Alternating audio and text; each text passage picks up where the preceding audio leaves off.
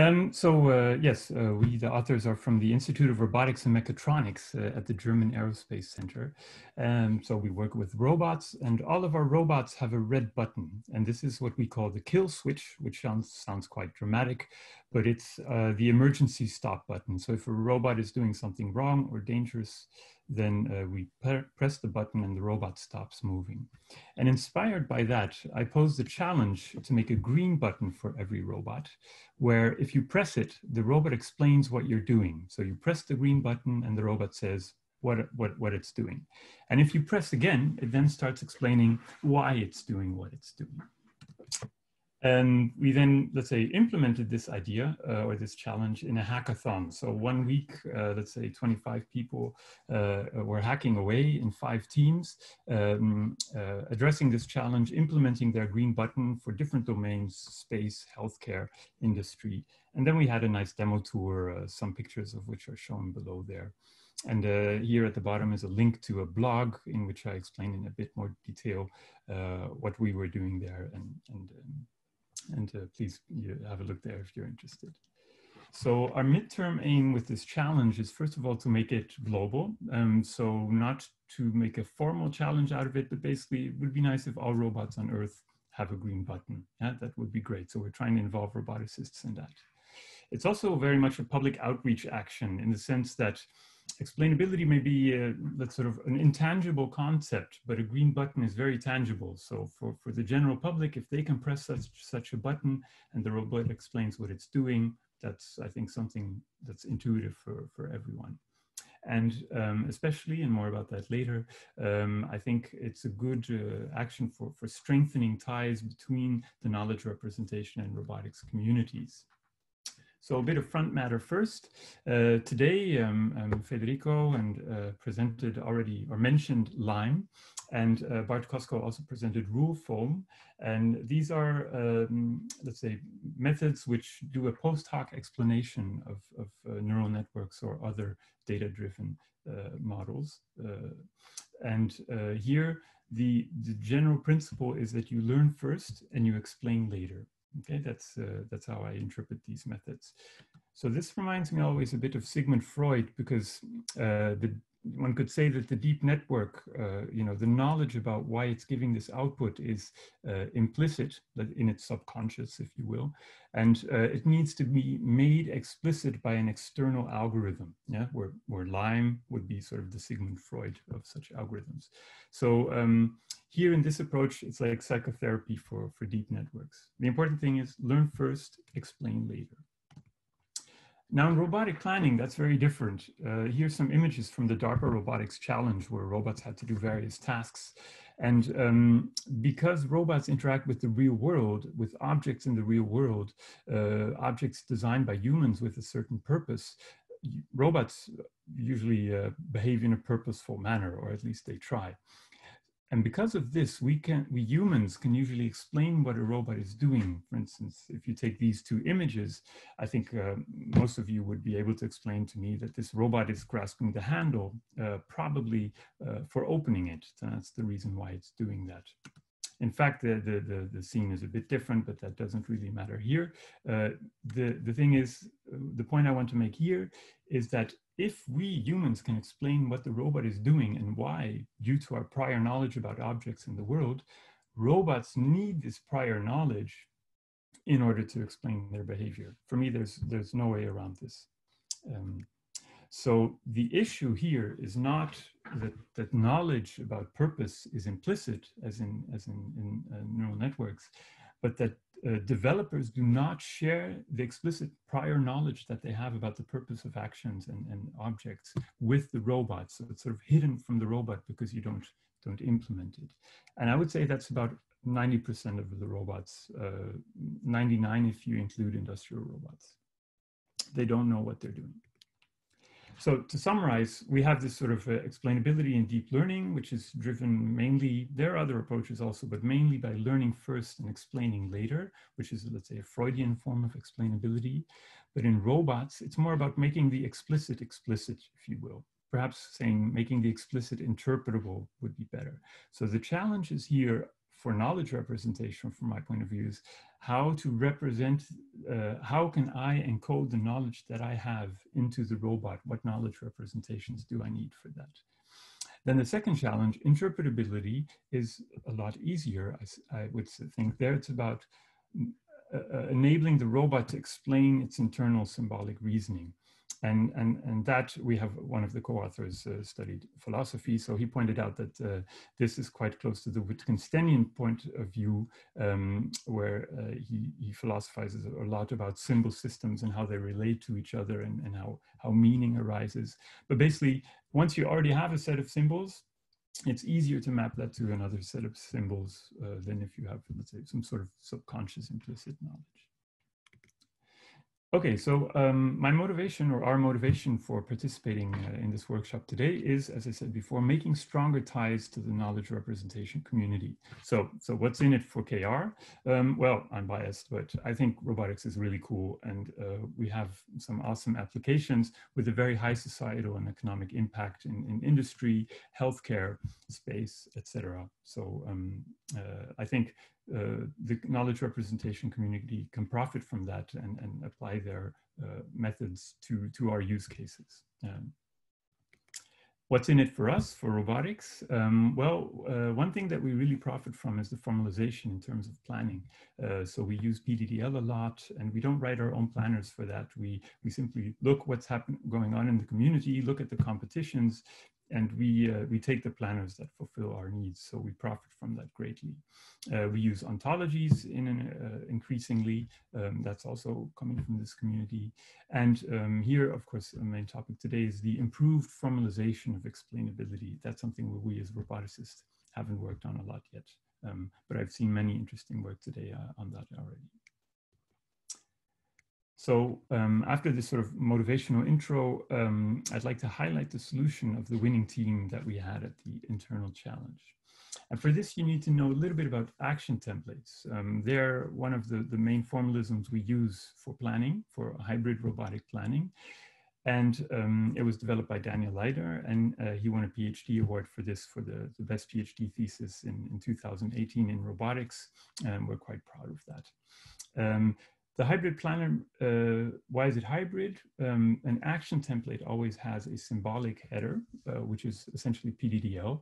And we use, let's say, standard planners, fast downward or in the past fast forward, to generate plans from these symbolic representations. But each action template also has a geometric part. And there we encode information which is relevant for the motion planner, which is relevant for the controller. How much force do you need to apply? What is the impedance? What is your stiffness? So it's a hybrid representation where we use part of the formalisms from the knowledge representation community and tie them into the algorithms that we use for motion planning and control. And this was used, I believe, now already 2 years ago, correct me if I'm wrong, I think some of the co-authors are there, by Alexander Gerst, an astronaut who was on the International Space Station, as you can see here. And he sort of communicated with Justin through these symbolic representations. So he would give commands to Justin, which would be the commands that were available to him were filtered by their preconditions using these PDDL representations. And this made it much easier for him to control our robot Justin on Earth to perform tasks such as cleaning this solar panel. Okay, our vision is that one day a robot like Justin, not Justin itself, will be on Mars, and people will be controlling these robots in orbit around Mars because it's not likely that people will be there first. It's probably robots that are going to be there first. A word about grounding. So this slide just highlights sort of the trouble you get into when you want to apply these hybrid formalisms to robotics, because you need to represent many things, not only the planner, you need a world representation, where am I, which accuracy probabilistic models, you need to represent your objects in a big database, properties of the objects, what you can use them for, you need geometric planners, you need motion planners, grass planners, and all of this is sort of integrated into the geometric representation with the symbolic representation on top. But this is sort of where our blood, sweat, and tears goes into making these kinds of things work. Now coming to the symbolic part of this. So this is a slide which usually one needs to present for roboticists, but I think I can go through it quite quickly today for this audience. The actions in the action templates, the header is in PDDL, standard preconditions, effects, parameters. The body, as I said before, is a geometric grounding to actual robot operation. The goal state is a conjunction of atoms, standard PDDL. I think in this community, it's no. So a plan generated from that is an ordered sequence of actions from the initial state to the goal state. That's what we use your planners for.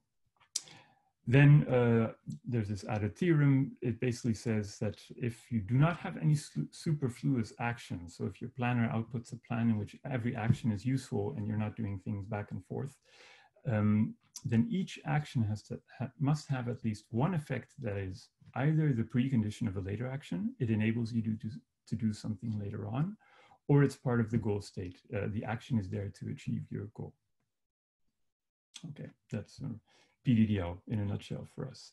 So here's an example of a plan generated from that. We have an initial state of our robot Justin who needs to wipe this solar panel because solar panels get dirty on Mars. And if you don't wipe them, your energy runs out. It's a concrete problem for rovers and solar panels in general. And the aim is that you have cleaned the panel and you've stored your wiper nicely where it belongs, okay? So we can see a plan generated from that. And it's basically unlocking the panel, rotating the panel so you can reach it, grasping your wiper, wiping the panel, etc., etc. Now, what I'm going to show now is essentially sort of a goal regression algorithm, which has been proposed sort of many times. This is not our contribution here. I just want to explain how it works on this particular application. So something is blocking my screen, so I'm going to have to move something. There we go. So the goal state has a clean panel atom. At the end, you want your panel to be clean. And the action responsible for doing that is clean this panel 1 with your wiper and your left arm. Okay, these are the parameters of the clean action. So this arrow indicates that this action is responsible for this cleaning. And the same version for storing your wiper once you've used that. And we can sort of, I need to focus again. You can sort of backtrack and look at backtrack through these actions and see which previous actions make their preconditions true. And yes, you can run that. And in the end, basically everything will be linked to your initial state. And then you've sort of made an analysis of which action enables you to perform which action afterwards. As I said, this is nothing new. This is not state of the art. We find it good to have this in a separate algorithm and not as part of the planner so that we can apply this to different planners and or sometimes, if need be, hand-coded sequences of PDDL actions. Okay, so once we have this causal graph, we can use it to generate explanations. So when you press the green button on our robot, Justin will report what it's currently doing. Yeah, so it's somewhere in the plan. It has this stack of the actions it needs to do, and it's currently rotating the solar panel with its right arm. And then you would say, well, I'm executing the action, rotate panel 1, right arm. You know, this could be said a bit more in more natural English, but we only had 1 week. I think this is a satisfactory result in that time. If you press the button again, then Justin would say, well, I'm executing that action because I want to achieve a state in which panel 1 is rotated. So why do you want to rotate it?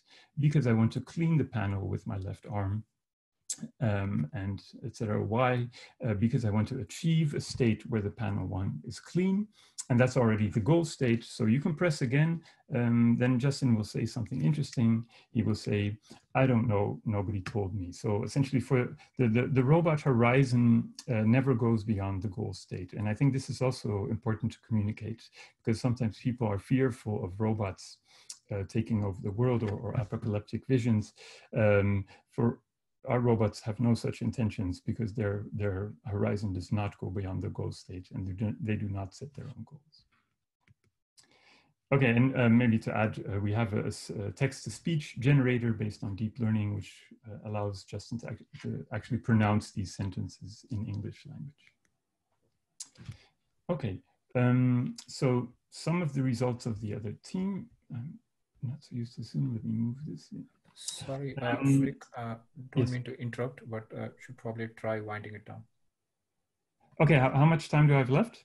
You have 5 minutes, but that's including questions. So okay, maybe a minute okay. or two. Go ahead. Sorry. No, no worries. No.